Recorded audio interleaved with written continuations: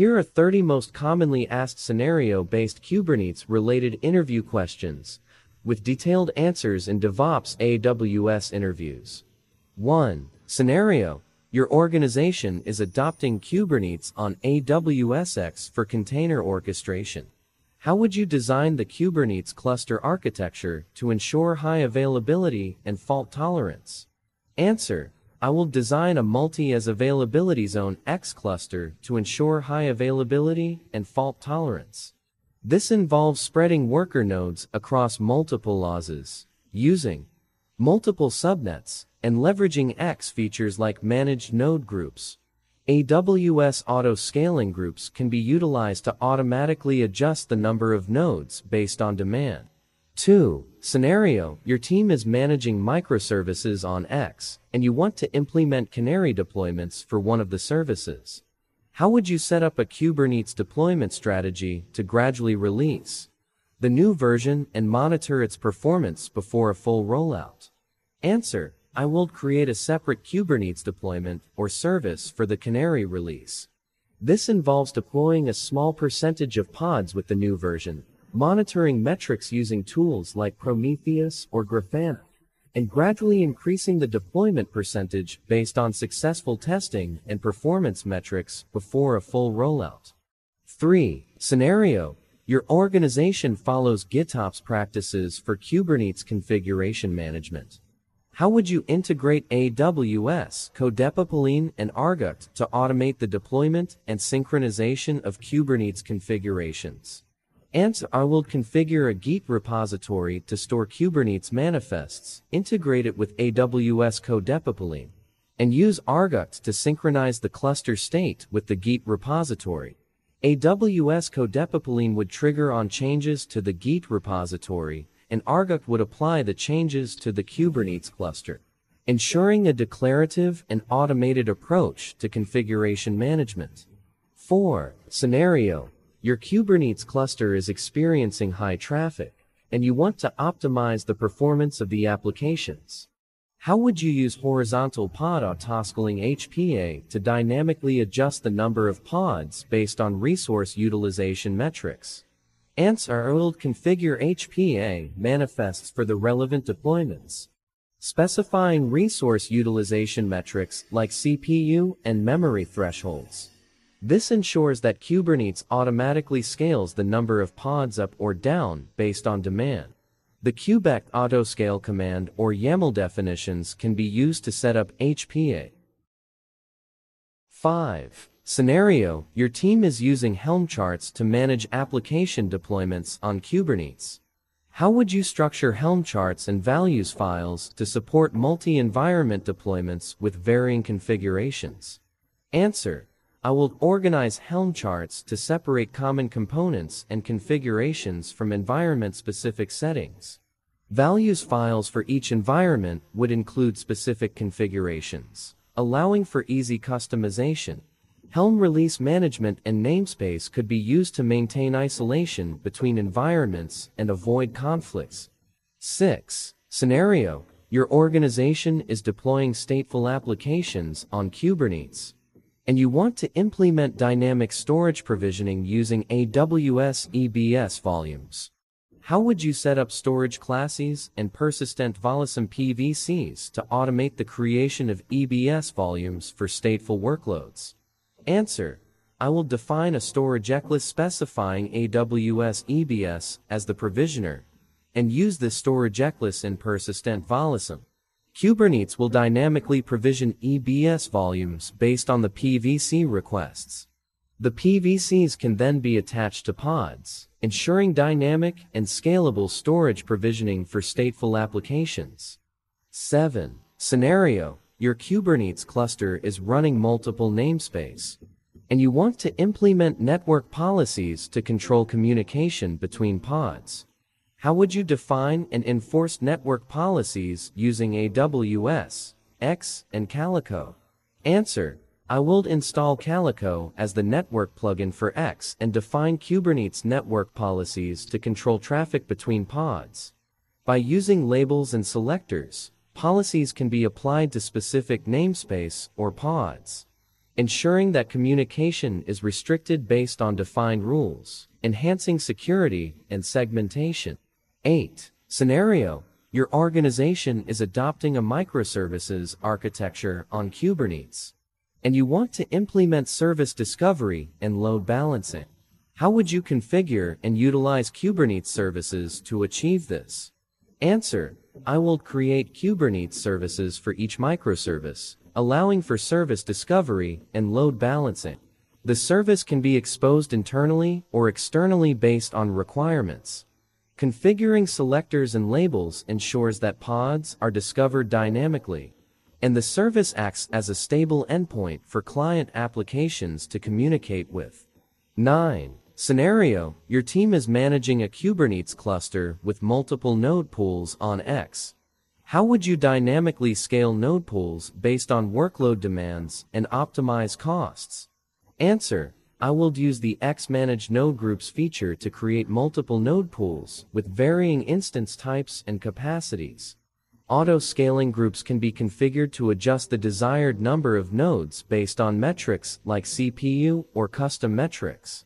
This ensures dynamic scaling and optimal resource allocation based on workload demands. 10. Scenario. Your Kubernetes applications rely on secrets for sensitive information like API keys or database passwords. How would you securely manage and distribute these secrets using Kubernetes Secrets and AWS Key Management Service KMs? Answer. I will create Kubernetes secrets to store sensitive information and encrypt them using KMs. The AWS EM roles associated with the worker nodes or pods would be granted the necessary permissions to access KMs. This ensures secure storage and distribution of secrets within the Kubernetes cluster. 11. Scenario. Your team is managing a Kubernetes cluster, and you want to implement pod-level security using Pod Secure Policies (PSP). How would you define and enforce Pod Secure Policies to control the security context of pods? Answer. I will create Pod Secure Policies specifying the security contexts, such as allowed volumes, capabilities, and privileged access.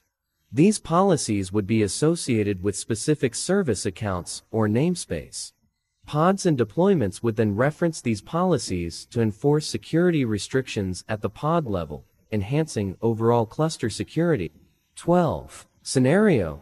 Your organization is running a CI or CD pipeline for Kubernetes deployments, and you want to automate the promotion of applications from staging to production.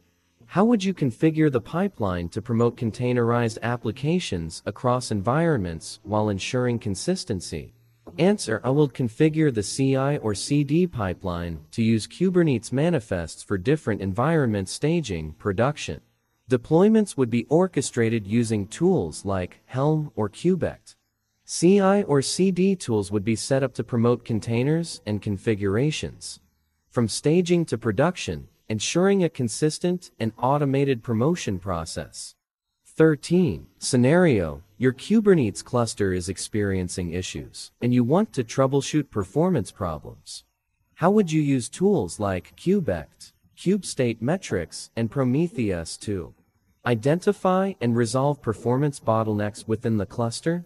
Answer. I will use Kubect to gather information about pod and node statuses. KubeState Metrics would provide additional insights into the state of the cluster. Prometheus could be configured to scrape metrics from Kubernetes components. Analyzing these metrics and using visualization tools like Grafana would help identify and resolve performance bottlenecks within the cluster. 14. Scenario. Your team is managing a Kubernetes cluster, and you want to implement a backup and restore strategy for etcd, the cluster's key value store. How would you use tools like Valero to perform regular backups and ensure data recovery in case of failures? Answer. I will deploy Valero to the Kubernetes cluster and configure it to perform regular backups of etcd data. The backups would be stored in a secure location, possibly an AWS S3 bucket. In case of failures, Valero can be used to restore the cluster state from the backup, ensuring data recovery and minimizing downtime. 15. Scenario: your organization is running a multi-tenant Kubernetes cluster, and you want to implement resource quotas to ensure fair resource allocation among different teams or namespace. How would you define and enforce resource quotas in Kubernetes? Answer: I will define resource quotas for each namespace, specifying limits for resources like CPU, memory, and persistent volumes. This ensures that each namespace or team gets a fair share of resources and prevents one tenant from monopolizing resources. Alerts and monitoring can be set up to notify administrators when resource quotas are nearing their limits. 16. Scenario: your Kubernetes applications generate a significant amount of logging data, and you want to centralize and manage logs efficiently. How would you configure applications and the Kubernetes cluster to forward logs to a centralized logging solution like Amazon CloudWatch Logs? Answer: I will configure applications to write logs to Stute and Stetter.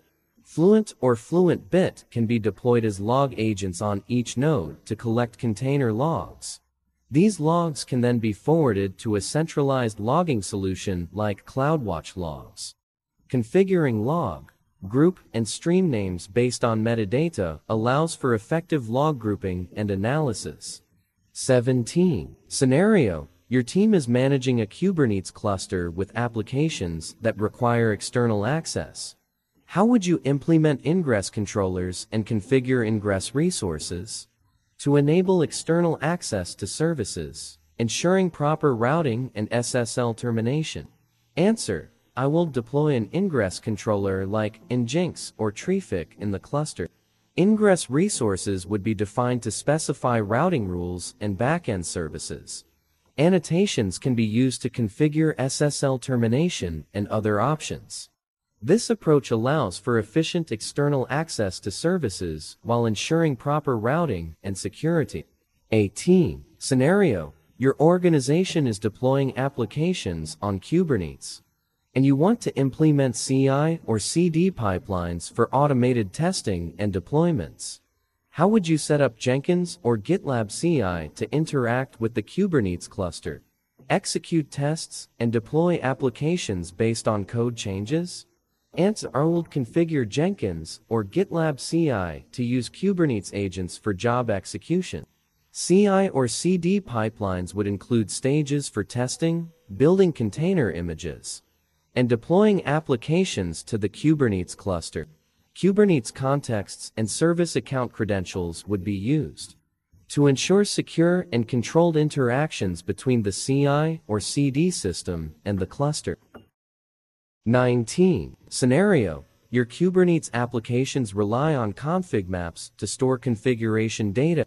How would you dynamically update config maps? And how would you ensure that pods automatically reflect the changes without requiring restarts? Answer: I will update config maps using kubect apply or by directly modifying the config map resource. Pods using config maps would automatically reflect the changes without restarts, as Kubernetes volume mounts automatically update. The config-mapref field in pod specifications ensures that changes are dynamically applied without manual intervention. 20. Scenario: your Kubernetes applications need to interact with other AWS services, and you want to ensure secure and seamless integration. How would you set up EAM roles for service accounts URSA in X, allowing pods to assume roles with the necessary permissions? Answer: I will create EAM roles and associate them with Kubernetes service accounts. This involves creating an OIDIC provider for the X cluster, creating an EAM OIDIC identity provider, and annotating the service accounts with the necessary EAM role information. Pods can then assume these roles securely, ensuring seamless integration with other AWS services. 21. Scenario: your team is managing stateful applications on Kubernetes, and you want to implement rolling updates for stateful sets. How would you configure stateful set updates to ensure minimal disruption to applications and maintain data integrity during the update process? Answer: I will configure the stateful set update strategy to use a rolling update approach. This ensures that pods are updated one at a time, allowing for seamless transitions and minimal disruption. Prioritizing pod updates based on readiness and lifecycle hooks can be employed to maintain data integrity during the update process. 22. Scenario: your Kubernetes applications require secure communication between pods. How would you implement network policies to control pod-to-pod communication and enforce security rules within the cluster using Calico or another network policy provider? Answer: I will define Kubernetes network policies to control pod-to-pod communication within the cluster. Rules would be specified to allow or deny traffic based on labels, namespace, and specific ports. This ensures that security policies are enforced and communication between pods is restricted according to the defined rules. 23. Scenario: your organization is running a hybrid cloud environment with Kubernetes clusters on both AWS and on-premises infrastructure. How would you implement a unified management approach using tools like Rancher or Anthos to manage and orchestrate applications across these clusters? Answer: I will deploy management platforms like Rancher or Anthos to provide a unified view and control plane for managing Kubernetes clusters across different environments. These tools would be configured to interact with clusters on AWS and on-premises infrastructure, allowing for centralized management, monitoring, and orchestration of applications. 24. Scenario: your Kubernetes cluster is running multiple applications with diverse resource requirements. How would you use horizontal pod autoscaling HPA and vertical pod autoscaling VPA to dynamically adjust the resources allocated to pods based on their usage patterns? Answer: I will configure horizontal pod autoscaling HPA to adjust the number of pods based on metrics like CPU or memory usage. Additionally, vertical pod autoscaling VPA can be implemented to adjust the resource limits and requests for individual pods dynamically, ensuring optimal resource utilization for each application. 25. Scenario: your team is managing a Kubernetes cluster with multiple node pools on Geek. How would you optimize costs by using preemptible VMs for certain node pools, while ensuring the reliability of critical workloads with regular VMs in other pools? Answer: I will configure node pools on Geek, designating preemptible VMs for non-critical workloads and regular VMs for critical workloads. Auto-scaling policies can be adjusted to use preemptible instances when available, optimizing costs. Critical workloads would run on more reliable regular VMs, ensuring high availability and stability. 26. Scenario: your Kubernetes cluster is running applications that require external access through a load balancer. How would you configure ingress resources with SSL termination and set up AWS Network Load Balancer (NLB) or Application Load Balancer (ALB) to route traffic securely to the services? Answer: I will define ingress resources to specify routing rules and backend services for external access. Annotations can be used to configure SSL termination. For AWS, NLB or ALB would be set up as the external load balancer, ensuring secure and efficient routing of traffic to the services within the cluster. 27. Scenario: your organization is adopting GitOps practices, and Kubernetes configurations are stored in a Git repository. How would you set up a CI or CD pipeline using Argo or Flux to automate the continuous deployment of Kubernetes configurations based on changes in the Git repository? Answer: I will configure a CI or CD pipeline using Argo or Flux to pull Kubernetes configurations from a Git repository. The pipeline would include stages for testing, validation, and deployment. Changes in the Git repository trigger the pipeline, ensuring that Kubernetes configurations are automatically deployed to the cluster in a controlled and GitOps-driven manner. 28. Scenario: your Kubernetes cluster is experiencing a surge in traffic, and you want to ensure scalability by optimizing pod scheduling. How would you configure resource requests and limits, as well as node affinity and anti-affinity rules, to enhance the scheduling efficiency of pods within the cluster? Answer: I will configure resource requests and limits for pods to ensure proper scheduling and efficient resource utilization. Node affinity and anti-affinity rules can be set up to guide the scheduler in placing pods on specific nodes, based on node characteristics or the presence of other pods. This enhances scheduling efficiency and scalability. 29. Scenario: your team is managing a Kubernetes cluster, and you want to implement pod security policies using Open Policy Agent OPA Gatekeeper. How would you define and enforce custom policies to ensure that pods adhere to specific security and compliance standards? Answer: I will deploy OPA Gatekeeper and define custom policies using Rego language. These policies would specify security and compliance standards, covering aspects like container image security, pod privileges, and resource limits. Gatekeeper would then enforce these policies during pod admission, ensuring that only compliant pods are deployed. 30. Scenario: your Kubernetes applications depend on external services, and you want to implement service mesh to enhance communication, monitoring, and security. How would you deploy and configure Istio to manage traffic between services and enforce policies like rate limiting and circuit breaking? Answer: I will deploy Istio and configure it to create a service mesh within the Kubernetes cluster.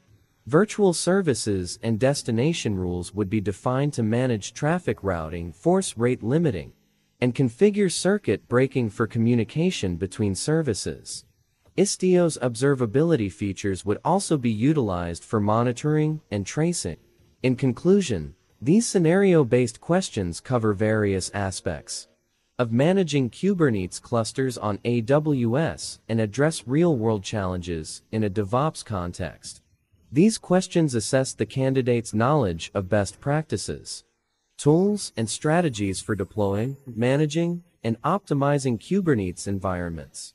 Kubernetes is a dynamic and evolving technology, so stay updated with the latest developments.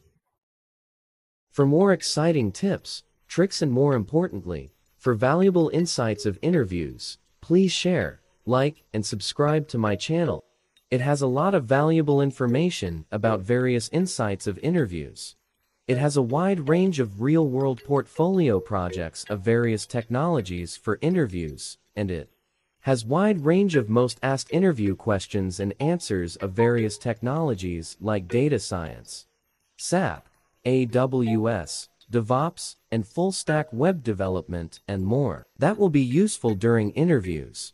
It has a wide range of most asked interview questions and answers, and real-world portfolio projects of various technologies for freshers, for 2 to 3 years, experienced candidates, and for 5 or above years, experienced candidates to test their skills by knowing most asked interview questions and make themselves ready for interviews.